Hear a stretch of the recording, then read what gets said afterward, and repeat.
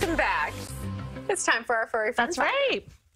So, Cindy, do you want to talk about this little lady first? I have Mia. Okay. Mia is an 11-year-old, 16-pound Westie mix who takes daily medication for Cushing's disease. But the Humane Society of New York would actually pay for that medication if you were to adopt Mia. Woo, she is quiet.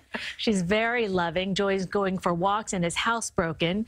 Now, Mia is not aggressive and is very people-oriented, but really would do best to be the only dog at home. Hey, I think we can all kind of understand that. Yes, She wants all the attention. All right, now let me introduce you to Casper. Casper loves to give kisses. If you're with us just before the break, he was giving me an awful lot of them.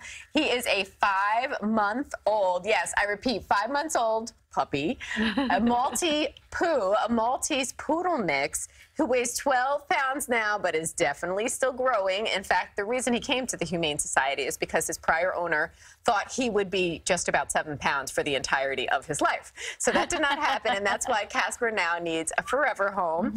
He is very sweet and good-natured. He gets along with other dogs, and they're looking for a home that has a lot of time to train this little man and also has lots of time to make sure he becomes housebroken. And as I mentioned, he loves to get kisses. He loves, I don't know if he likes salty. I'm not sure what it is about hands that he loves to do the licking for, but nonetheless, He looks like a stuffed animal. He really does. He is just so cute.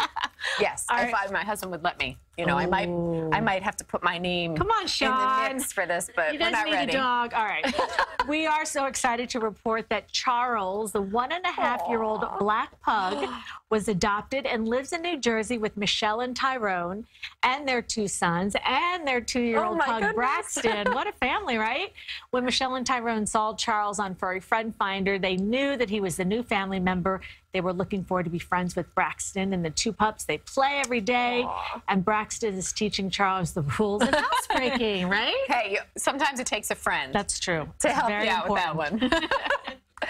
Well, we hope that you have it in your heart and your home to consider making one of our furry friends your forever friend. So let's go ahead and let everybody know where to find more information.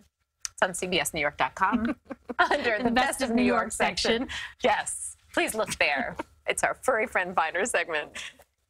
All right. Thank you.